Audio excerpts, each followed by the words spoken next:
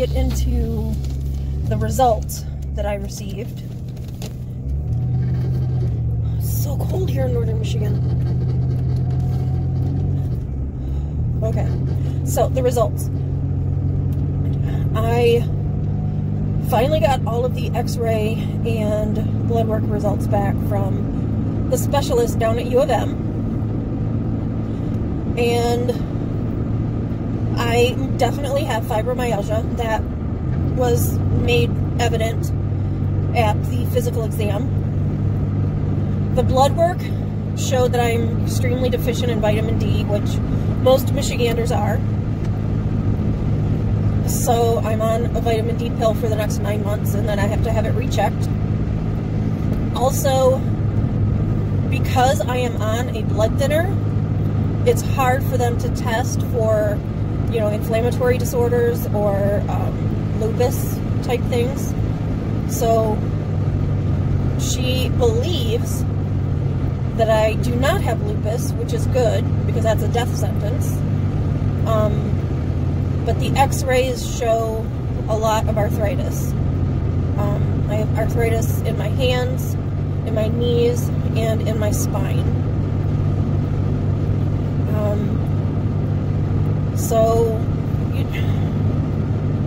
Which, you know, is good. It explains the pain that I've been having.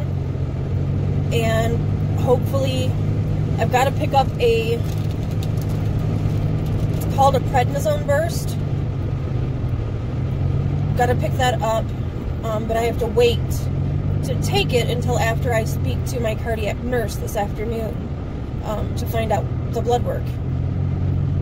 Because the prednisone is a type of steroid, and that will make my blood thinner. So my number will be higher. The higher the number, the thinner the blood. The lower the number, the thicker the blood.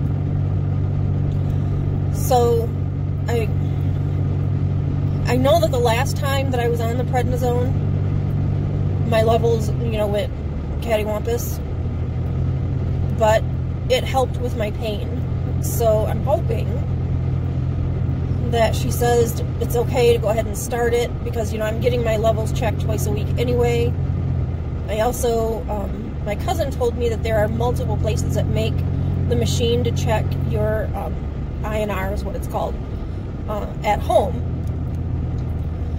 Or multiple companies. So the one company that they submitted it to wouldn't work with my insurance, so hopefully they can submit it to, you know, one of these other multiple companies, and they will work with my insurance.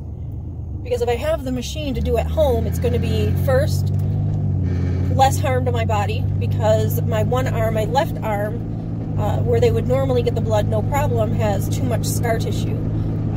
And so they can't get it there anymore. And my right arm has been hit or miss. So at this point, you know, they're left with my hands. And there's only 2 people there that I trust to even consider doing my hand, because the other ones don't listen to me when I tell them about my veins. You know, I'm 45 years old. I know my body, and I know that my veins are deep, very, very thin, and they move. So you would think the fact that, I mean, they've got to see that I come twice a week. So you would think I would know. You know, I come twice a week. I'm a hard stick. So listen to what I'm telling you. Instead of just saying, oh, you must be extra sensitive. What the fuck? Are you serious? Extra sensitive? You just attempted to draw blood out of a bruise. Hello? Hello? Anyway. I think I'm going to take you guys through town. Because I know that you guys see the greenery when I take the back way. Oh, I just did something to my knee.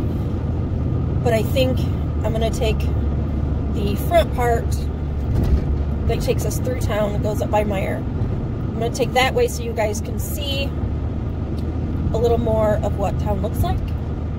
And then I will let you guys know what I find out from the cardiologist or the cardiac nurse as far as blood work and the prednisone, which I think I'm going to pick up because I have time. I think I'm going to pick up before I go to get my blood drawn. The hell?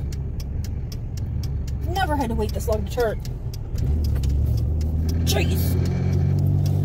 So you guys will start seeing town after I get my prescription filled. So I will talk to y'all a little later. Hey guys, it's Michelle, and just to let you know, my blood work came back and I'm good. I'm 2.17, which is what I need to be, and with the prednisone burst, I will have to still check twice a week, no matter what.